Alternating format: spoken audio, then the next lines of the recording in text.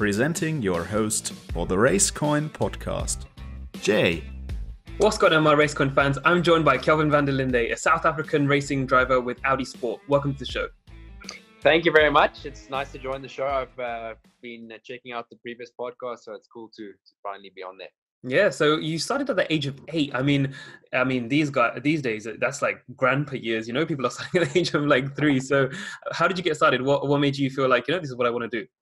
Well, motorsport's been like part of my life pretty much since I was like born, really, because my dad was a racing driver, my grandfather was a racing driver back in the day. So I was always at the racetrack in my pram and whatever.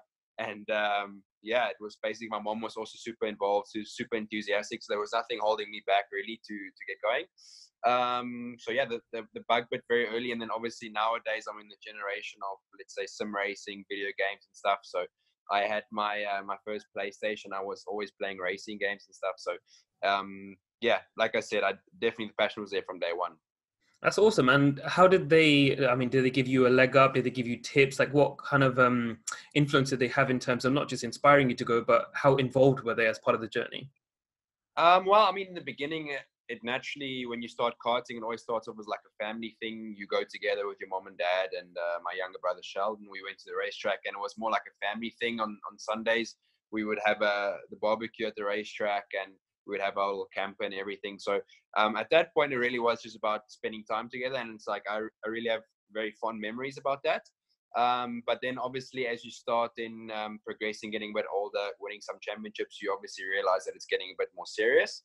And then that's how I naturally then made the progression to bigger things. Yeah, of course. And, one of the things that is related to your family as well, that you beat your uncle's record by 142 days as the youngest South African ever national champion. So what was that like? Was he there on that day? Like, how did it go down? It was cool. At that time it was the VW Polo Cup, which is a popular one-make series in South Africa, and it was also for many years in Germany. So I got going in this championship. I was 14 years old when I started, which was pretty unheard of at the time. Nowadays, all the young kids are actually doing that, so it's nothing special anymore. But at that time it was a pretty big thing, let's say. My uncle was there, and obviously he was what do you say, really? Records are there to get beaten. So from that point of view, he was obviously happy and happy to see his nephew basically taking on the motorsport challenge, the international challenge. Yeah, that's awesome. And the fact that he was there as well, I guess, it adds to the thrill of it as well. And Definitely. One of the things that obviously racing involves is a lot of adrenaline, a lot of like, it's one of these sports that you really, really have to be prepared to put yourself on the line for. And so is this kind of something that seeps through into other aspects of life? Do you have any other kind of sports that you do, things that you do outside of racing that are quite daring? To be honest, there's no real rush like I've experienced racing. It's very difficult to get the same kind of intensity in any other sport. I'm generally quite an active person, so I try and do a lot of outdoor activities, like triathlons is kind of like the phase I'm in right now. A lot of racing drivers are. I like playing tennis quite often, so I really like being outdoors and playing sports. But at the same time, it's very hard to get that same kick like when you're going for a qualifying lap and it's all on the line. So at the moment it's all good, but I think one day when I retire, hopefully in a very distant future, I think it'll be very difficult to find a replacement for that kind of kick. You say that it's a thrill, and I noticed that word instead of using the word pressure. And I guess, obviously this is your career. This is something that you're taking very seriously. It's not something that you just do as a hobby. So naturally, there is a tribute of pressure rather than a thrill. So how do you manage to make it a thrill, which sounds more exciting, more fun? You're gonna just go and do your best rather than pressure of like, oh crap, if I lose this race I might lose my sponsor. I don't really in the past I did see it like that. I was driving on a lot of pressure and so on, but nowadays I see it a little bit different. I see pressure as something completely different. I see pressure more as the people that don't have anything in life. The pressure is basically trying to put food on the table. My home country in South Africa, where people live in huge poverty, I see that as pressure. What I'm doing is basically a privilege. And for that reason, every time I'm on the racetrack, it's for me an opportunity just to do my best.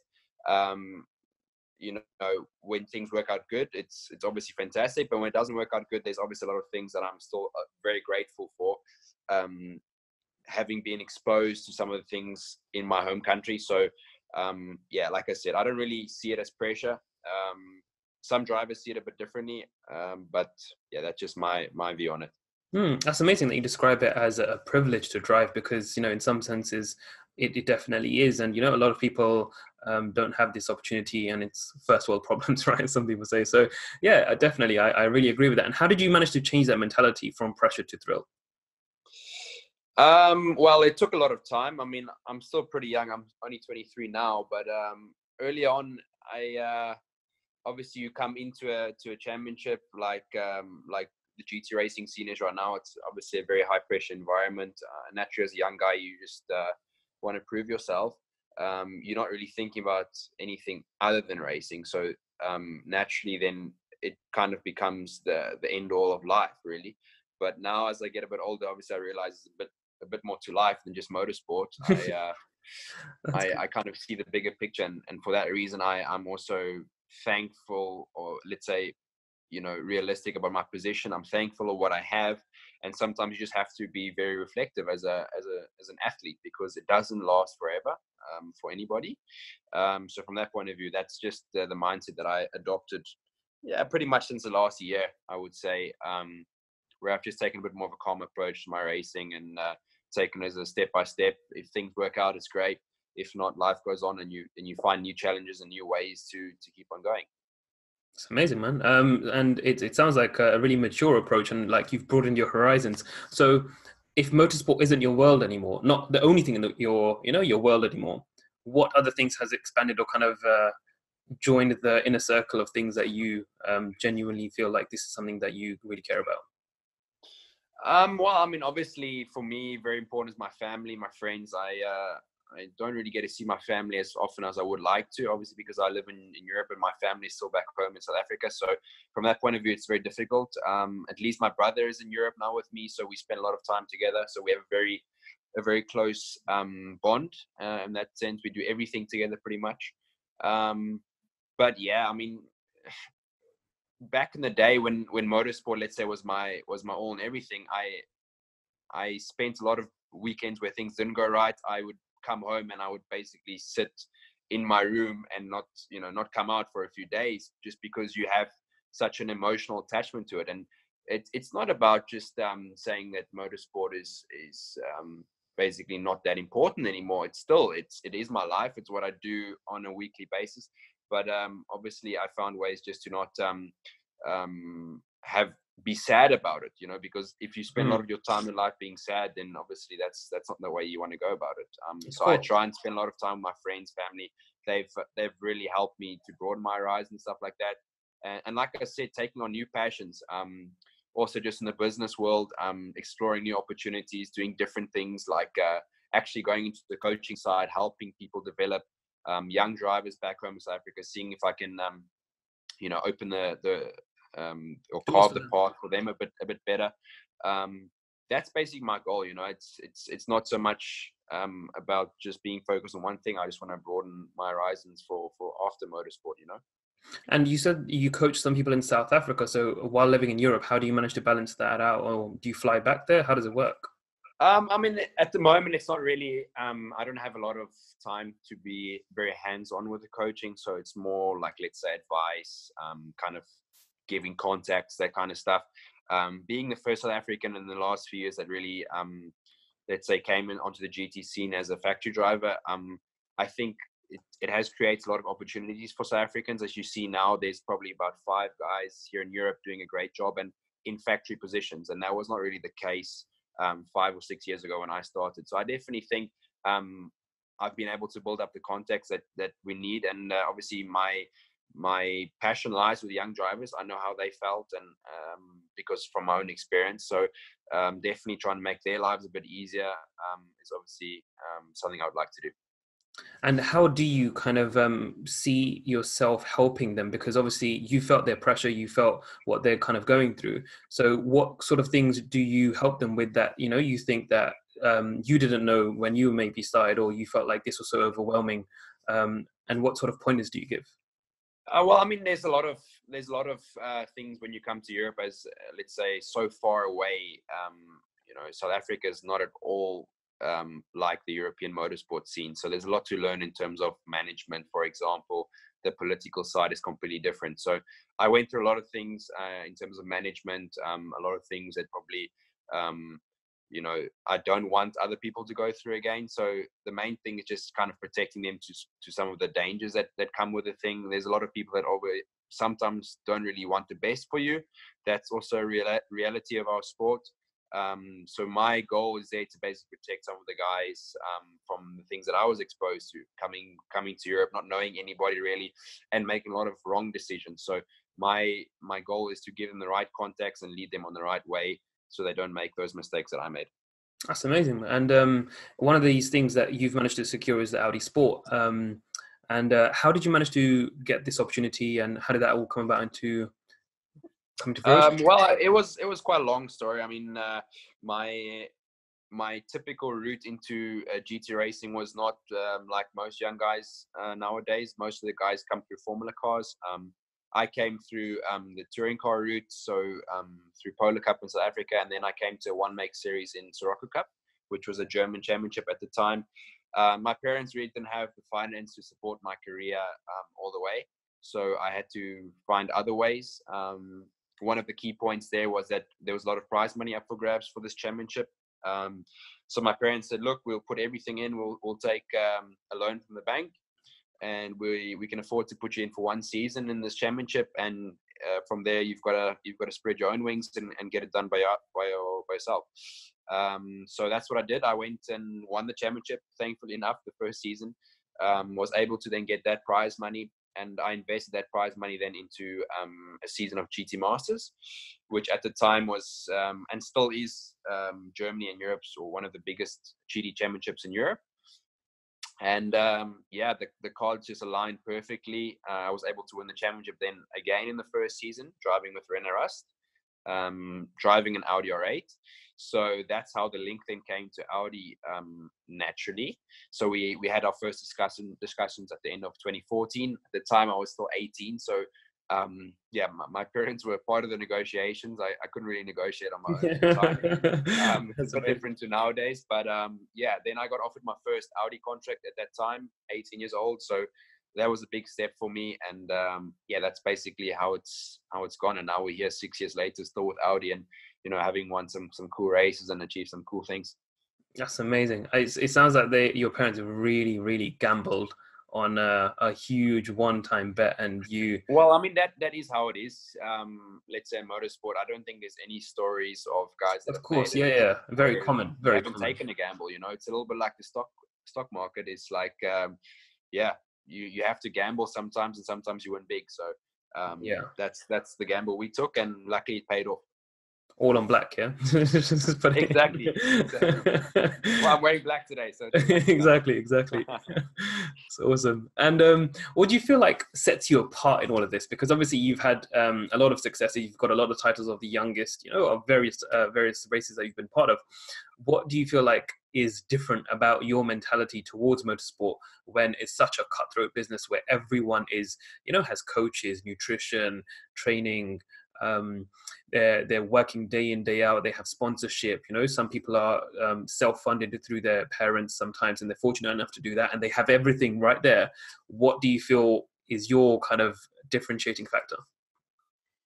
Well, I think my story, having come from a country that has basically no influence on the European racing market, I was probably from the beginning very determined. So, back in that day, when I said to you, I was the only South African at the time here, trying to make a career in Europe.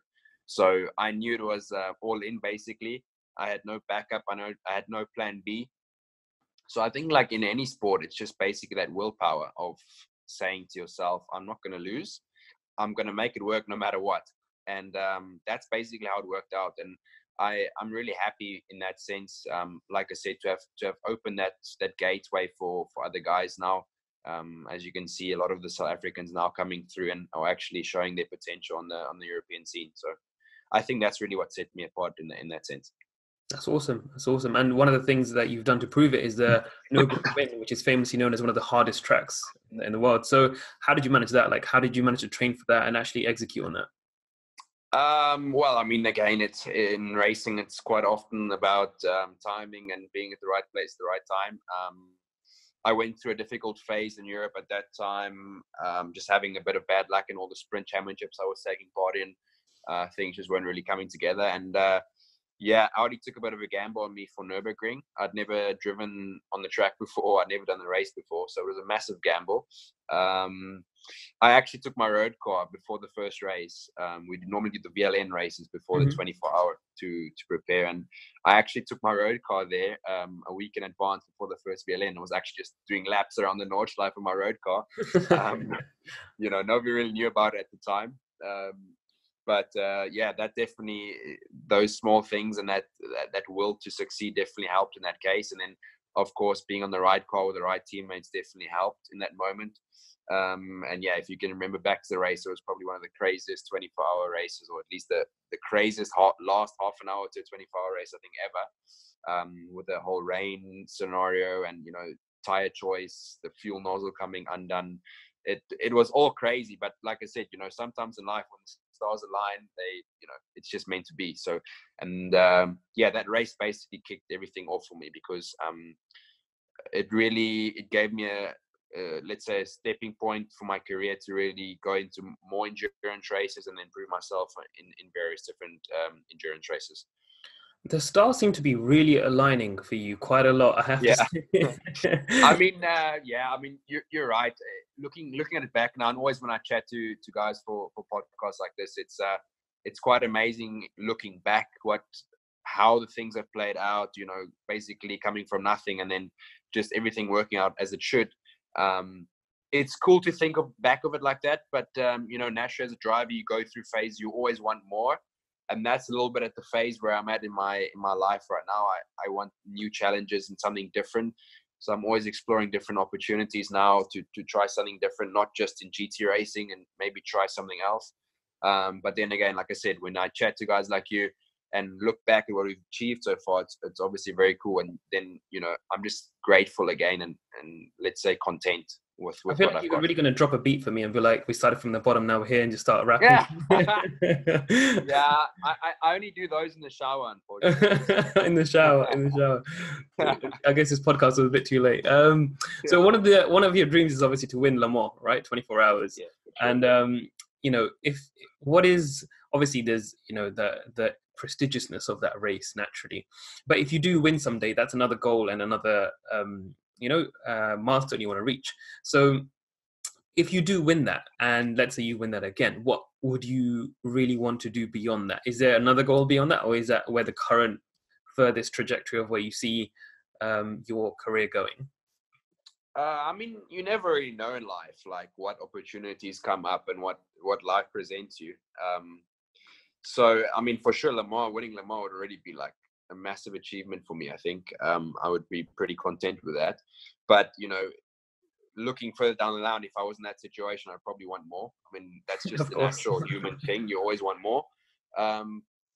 So, yeah, I mean, who knows? I mean, Brendan Hartley went from basically, he got kicked out of Red Bull, went to won Le Mans, ended up in F1. I'm not saying I'm going to end up in F1, but it just shows you what can happen. Just dropping hints. Yeah, I mean, it just shows you what can happen. So, I think in this business you have to be a little bit open-minded, because you can be hit with a few surprises. My personal goal at least would be to win all the major endurance races at the moment. So I've already got one with Nürburgring. That was one of the top ones on my list, obviously. But then, of course, there's 24 hours of Spa, 24 hours of Daytona. Bathurst 12 hours actually becoming quite a popular event now. So, I mean, there's still quite a few I'd like to win. And like I said, my goal would be to tick all of them off before I retire one day. One day. That's going to be. Yeah, I mean, very far in the future. I'm only 23, so hopefully. Of course. And what would you say to people who are out there who are chasing their dreams? What kind of message would you like to leave with them? Yeah, I mean, there's a lot of like cliche things out there, like saying, never give up on your dreams and, hard work and all that things. I tend to want to actually go a little bit away from the cliched stuff. I think, you have to just be very realistic sometimes. You have to be realistic of what opportunities you have, what is possible for you. I mean, of course, the mind is a very powerful thing. I've experienced that a few times in my career. So definitely having that mindset is very important, first of all. And then it's just getting into it. You have to put in the hours, of course. That is no cliche. That is a bit of a fact. You have to put in the hours for whatever you want to do in life. But generally, it's for racing. There's no clear line. Like I said, you have to be lucky sometimes. You have to get the right brakes. But for a young driver, I mean, go out there, expose yourself to the racing, and basically let the story run itself. That's the best advice I can give. It's not have too many expectations coming into it, because motorsport is a bit of a lottery. Sometimes it can go really good or it can go really bad. So go in open-minded into the thing and do your best. And other than that, you really can't do much more. The stars need to align sometimes, and yeah, that's just part of it. What I got from that, one of the major points I got from that was let the story run itself. And that really shows your mindset of kind of the take back approach of, as much as I want this, as much as I love this, as much as this is my life, I'm still kind of, in some sense, letting history write itself with my own life as it goes. I mean, as people, we nowadays, the whole all the technology and stuff, we have this mindset of we can influence everything in life, and unfortunately that's not really the case. At least I don't see it like that. I'm quite a religious person. I believe in if it's meant to be, it's meant to be. So that's the kind of mindset I carry out through my racing and my daily life. So yeah, that's the only advice I can really give to the young guys out there. Awesome, Kelvin. Thank you very much for your wise words, and it's been a pleasure having you on the RaceCoin podcast. Thank you very much. It's always a pleasure, and I hope you guys enjoy the podcast wherever you're listening from, whether it's on the way home from work or if you're lying a bit bored on the couch or whatever. I hope you guys enjoyed it. So thank you very much. Thanks.